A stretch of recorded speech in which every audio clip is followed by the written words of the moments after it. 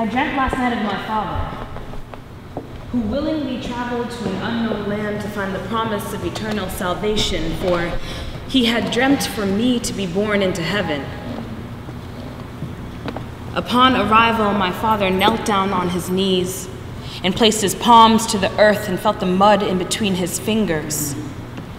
Smiling with gratitude, he said, "Thank you, Mother, for now I have found a home."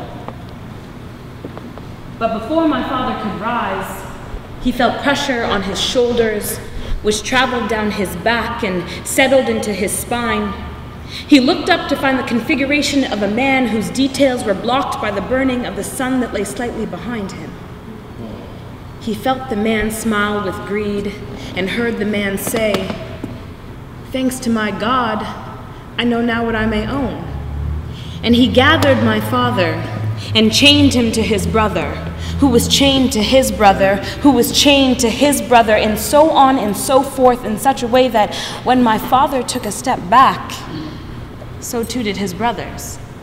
But when my father took a step forward, all of his brothers behind him fell to their knees. And all of these men, my father included, were marched inland, and they were told that damnation lay at the other side of the ocean, but that divinity could be found in the height of the trees that were eventually cut down, or in the blue of the sky that was constantly shadowed by clouds that turned out to be smog, or in ignorance, although my father had always been an intelligent man, or at the end of a leather whip they pulled from the pages of the Bible like a bookmark used to make my father dance, used to make my father kneel, used to make my father cry, used to make my father fear himself, or the self he knew only through the figure of a man who had chained him to his brothers and told him that damnation lay at the other side of the ocean. And so my father, who was once an amazing swimmer, for he was born into the water, forgot where he came from, forgot he was a navigator, forgot he could build,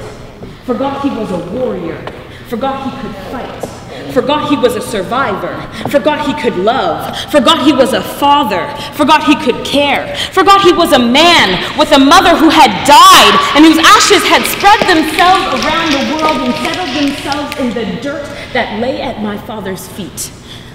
grounding him, supporting him, uplifting him. But in my dream, I could sense that my father did not feel uplifted at all, that he felt drowned, that he could not see, that he could not breathe, and so he did not speak to me. As I called out to him, I said, "Daddy, reach for my hand. Teach me to swim." And in that moment, I woke up. Somewhere on the other side of the ocean.